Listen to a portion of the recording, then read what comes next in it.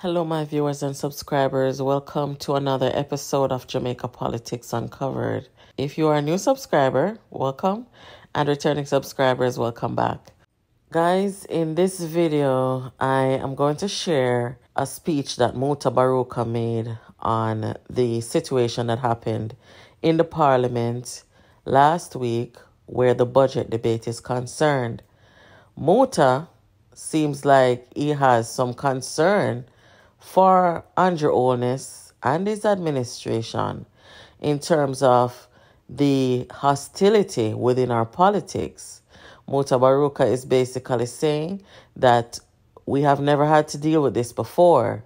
The way that Mark Golding is conducting himself, the indecency and hostility toward Andrew Holness, the language being used. Guys, I want you to hear what Muta is saying and then I'll come back to you. If disturb the whole Parliament, and I bet you that during the course until next year, it's one heap of them things there are going to happen. And I don't know if the Prime Minister have the know-how. So you know where I say no, the place hot. I don't want nobody get hotter than how it is, you know. So we'll try to cool down the space and the place. Yeah, we'll try to cool it down, you understand? Too much hot blood pressure rise and sugar drop and all them something there. We'll try to cool it down, yeah. Well, Mark Golding is I don't know, is a different kind of politician the JLP have to deal with it, you know, because him look like him have a way to do things and say things where we make the JLP government, especially the Prime Minister, look bad. And that was one of the things him do the other day. Him say something and then ease back. And the Prime Minister make the bad move and walk out of the house. And then now, him go outside, go finish his speech. So, when the Prime Minister ball out, him get the edge of the stick because him disturb the whole Parliament. Him disturb the whole Parliament. And I bet you that during the course until next year, it's one heap of them things there are going to happen. And I don't know if the Prime Minister have the know-how to go around this way of politicking where Mark Golding have. So it might just see more aggravation in the Prime Minister if him not have somebody there to just relax him and show him say easy a politics this. You know, I don't know, ordinary fool you have here, so no. It's a different kind of person. Attack you. You don't want to turn out like the man where you fire. Mr. Wormington. Yesterday, not day before yesterday, I hear a man say, when Wormington come at him say, leave. Your boss fire you. Wormington is a man where him say certain things where you never expect politicians to say. Now, Mark Golding, he must say things where people say, but how he must put it now, it will aggravate the Prime Minister especially, not just the idea about him wife, when bring up about him wife. Because a whole heap of people have that in them head, believe you me. A whole heap of people have it in them head. Say the Prime Minister wife and the Prime Minister are the two head of the house in a Parliament. So it's not like say, him did say something where him, I say, whole heap of people have it in them head. It's just that him say it and create a alabaloo in the Parliament there. And now the Prime Minister take it up on film head and go show him emotional connection with the Speaker of the House, which him shouldn't be doing that. You know, it's his wife, but you have no sign of Parliament today, and that's why I say it's going to become a very serious thing when Mark Golding start unleash certain argument and certain talk where the Prime Minister not used to. Him not used to it, so I don't know. We don't know. It will get red. That's where we say it will get red. We will take the news and come forward. A news time, yeah. So guys, when Muta is saying that, you know, Andrew Holness is not used to this kind of politics or whatever, it's not Andrew Holness alone who is not used to this kind of politics. Jamaica is not used to this kind of politics. Mark Golding is a very vicious person, as we can see.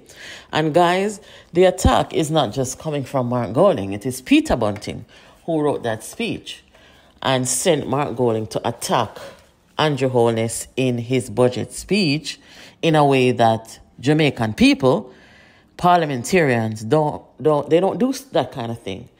And it is also Bunting who exposed Mark Golding as being a hypocrite. Because as you know, they all agreed when she came up for speakership. Okay? So, where Andrew Holness is concerned, I have always been saying that he should let his wife come down from the speakership. I don't agree with that because as a man is going to defend his wife no matter where.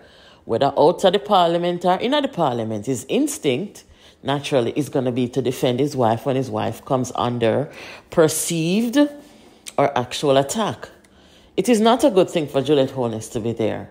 She should come down from there and give her husband room to do his job. She's not cute up there. And I don't mean that literally. She's a good-looking lady. But what I mean is, there's nothing cute about her being the speaker while her husband is the prime minister of the country.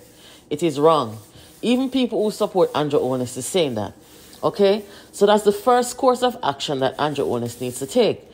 And like Muta said, Andrew Holness needs to staggle up himself and be ready to be a politician and be a prime minister and stand up to Mark Golding, because I am of the view that we should not accept the style of politics that Mark Golding is coming in Jamaica with. You can disagree with people without going down in the gutter. Mark Golding is an Englishman, and if Mark Golding was in the UK, where his root and his family are from, he wouldn't be able to conduct politics the way that he is. He can disagree with Andrew Holness, but his level of hostility, his denigration of the Prime Minister that I have observed, his language, get wicked upon them, and inciting violence in our politics, guys, that should not be acceptable. So Andrew Holness has to decide how he wants to proceed going forward, because everybody's seeing it and everybody's talking about it. Most people in Jamaica, they are not going to run out on Mark Golding and tell him what he's doing and tell him that what he's doing is wrong. You know, people like me are not afraid to say it. I don't have any sympathy for people who carry on that way, and I don't care what you look like, you know. So it is what it is. But guys, I'm going to make on ear now one vlogger who accused Mark Golding of taking TikTok to the parliament, taking our content to the parliament.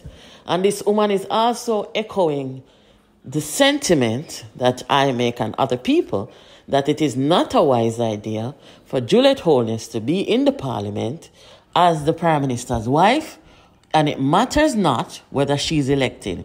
The principle of it is that it's not right. I don't believe that Juliet should have inserted herself in the politics, representational politics even, while her husband serves.